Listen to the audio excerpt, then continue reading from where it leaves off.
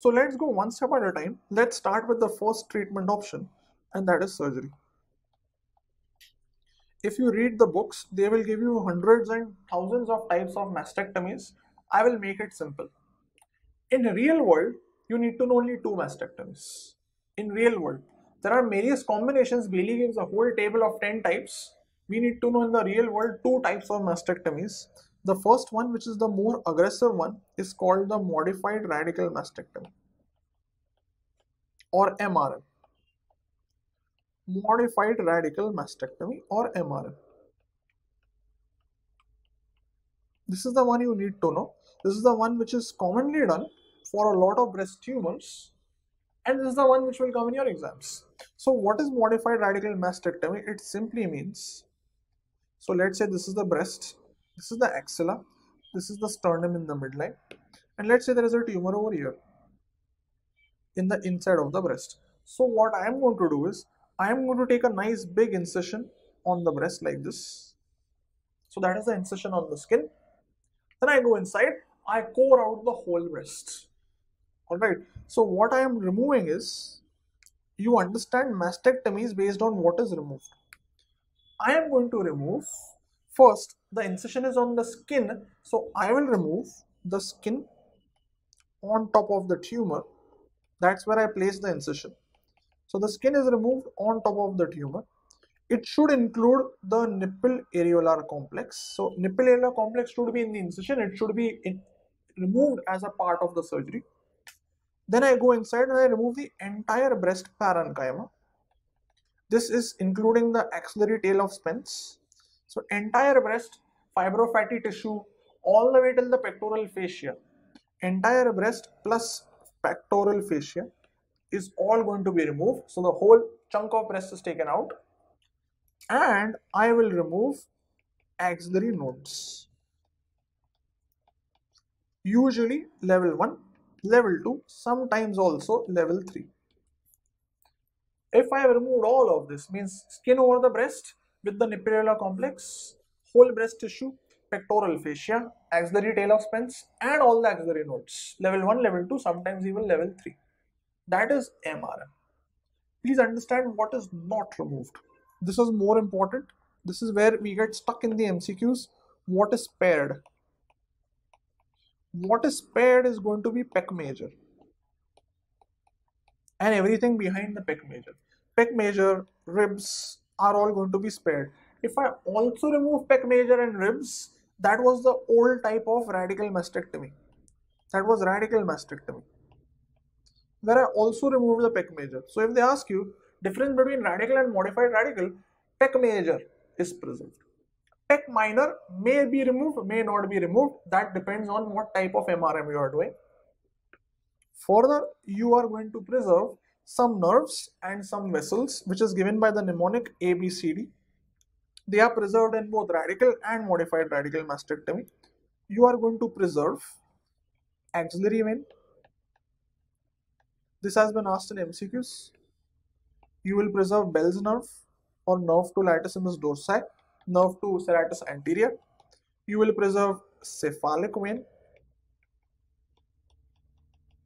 and you will preserve dorsal or thoracodorsal nerve and vessels. So thoracodorsal nerve that goes to latissimus dorsi and the thoracodorsal vessels. These are what are going to be preserved in modified radical mastectomy. So this is about MRM, what all is removed. Now I told you level 3 axillary nodes may be removed or they may not also be removed. Now what decides whether they are going to be removed or not is what you need to know. And what are the variations of MRM? Really speaking, if you understood the fundamental of anatomy, then understanding the variations becomes very easy. Alright, it becomes very easy. I told you, now let's say this is the sternum and this is the clavicle and this is the humerus over here and there is a pec major on top. I have removed the whole breast and now I see the pec major. After I remove the breast, the muscle that I see here is the pec major. When I lift the pec major, I told you behind it, behind the pec major, when I lift it, I am going to see a muscle which runs like this, a smaller muscle, which is pec minor. Now my level 1 axillary nodes are lateral. They are all over here. So when I want to remove the axillary nodes, very easy to remove level 1 nodes. Level 2 nodes are behind. They can also be very easily removed. That's why 1 and 2 nodes easy to remove. Problem is level 3 nodes, which are over here, the apical nodes. They are behind posteromedial to pec minor. Alright, I told you in the anatomy. They are posteromedial to pec minor. Since they are posteromedial to pec minor, sometimes it's not possible to remove them. So what I do is, if I want to reach them, what I can do is, I can excise a part of the pec minor. And then go and remove the apical node. This is called Patty's modification. The original MRM was this, that was Patty's. So what Patty said was, to remove the apical node, remove or excise a part of pec minor. Pec minor, because pec minor is what is coming in way, not pec major. Pec major I lift and bring it in front.